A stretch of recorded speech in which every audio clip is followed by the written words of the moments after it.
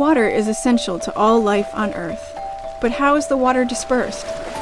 This animation shows one molecule of water completing the water cycle.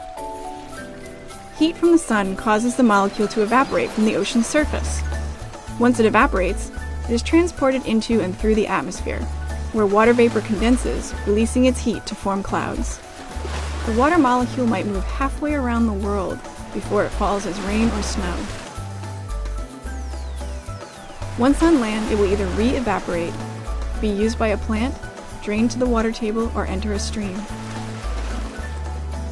Streams and rivers bring the water molecule back to where it started, the ocean.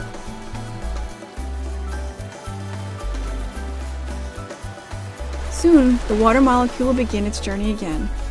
Now you know how the water cycle, powered by the sun, distributes water and heat around the world.